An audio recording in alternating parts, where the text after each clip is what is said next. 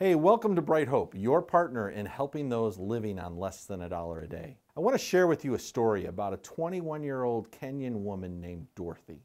Dorothy is the oldest in her family and she grew up in the slums of Nairobi. At age 4, she joined a preschool program of a Bright Hope Church partner, and she went on with that partner to go to elementary and high school. And for the last 17 years, she was a good student, and finally Dorothy graduated from high school. Wait a second, we have to stop. We have to think about that. If you lived in a place like this or this, would you be able to graduate from high school?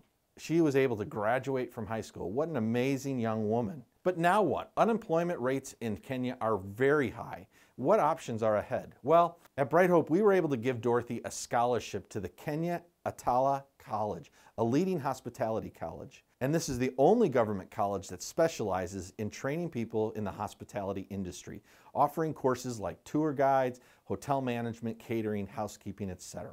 Dorothy is pursuing a course in laundry and housekeeping. And while that doesn't sound like much, when she finishes her coursework next April, she'll have a 90% chance of getting a job. Wait, 90% chance of getting a job? That's right, that's right. This school, 90% of the students are offered a job after they graduate.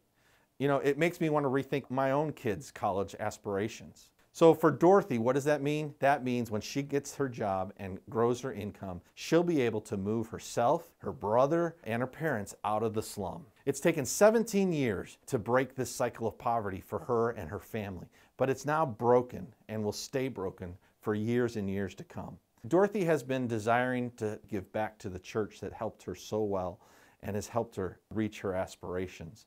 And she wants to come back and help the community from where she came.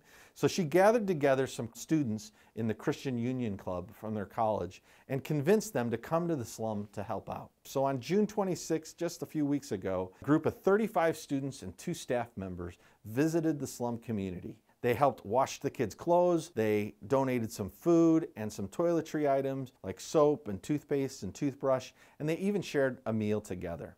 It was dramatic, both for the college students and for the other kids in the slum community, because they can see what's possible in their lives. She wants to continue coming back to the slum with other college students, and when she gets a job, she wants to bring her co-workers and employers to help the needy community from which she came. Dorothy's scholarship costs only $100 a month, but it's making an impact that's felt among her whole family and an entire community. This has been another impact story because of your support of Bright Hope. Now I'm asking you to do 3 more things. Number 1, would you subscribe to this channel? Number 2, would you hit the link and make a donation so the next Dorothy will have a scholarship waiting for her when she's ready to graduate from high school? And number 3, would you share this video on your social media outlets like Facebook and Twitter and the others? It'll help us grow our audience and impact more lives. Until next time, God bless.